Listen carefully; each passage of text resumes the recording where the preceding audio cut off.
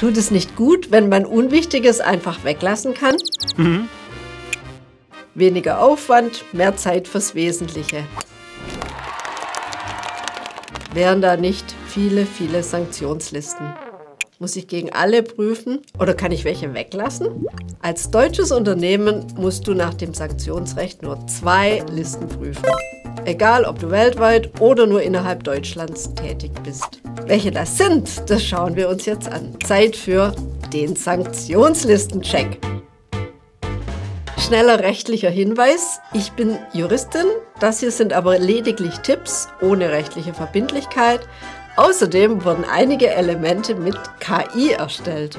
Die allererste Frage, die man sich stellen sollte: Gilt das Gesetz denn überhaupt für mich? Nur dann prüfe ich die Liste, denn Sanktionslisten sind immer Bestandteile von Gesetzen. Ich unterliege immer den Gesetzen des Landes meines Unternehmenssitzes. Ich unterstehe nicht den Gesetzen meiner Vertragspartner. Schauen wir uns mal ein paar Beispiele an. Beispiel 1. Ich habe meinen Unternehmenssitz in Deutschland. In Deutschland gibt es keine nationale Sanktionsliste, sondern das Sanktionsrecht ist auf EU-Ebene geregelt. Hier gilt also das EU-Recht.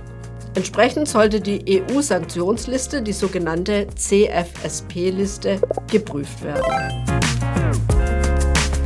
Beispiel 2. Ich habe meinen Unternehmenssitz in Deutschland und habe eine eigenständige Tochter in Frankreich, der Schweiz, China und jedem anderen Land der Welt. Du bist also ein Seemann. Jeder Standort unterliegt dem Recht des jeweiligen Landes. Jeder Sitz muss sich getrennt fragen, welche Sanktionsvorschriften gibt es hier. Diese müssen nur von dem jeweiligen Standort beachtet werden. Der Hauptsitz in Deutschland muss keine chinesische oder französische Sanktionsliste prüfen, nur weil er eine Tochter dort hat. Eigentlich einfach. Wäre da nicht die USA? Die USA verfolgen einen extraterritorialen Ansatz. Die USA möchte, dass bestimmte Außenwirtschaftsgesetze weltweit beachtet werden. Was heißt das aus Sicht der USA? Jedes Unternehmen weltweit soll prüfen, ob seine Geschäftspartner unter bestimmte amerikanische Finanzsanktionen fallen. Diese Prüfung ist durchzuführen und zwar unabhängig vom eigenen Unternehmenssitz, unabhängig vom Sitz der Vertragspartner und unabhängig von den Produkten. Diese US-Finanzsanktionsliste trägt den Namen SDN-Liste, Specially Designated Nationals List.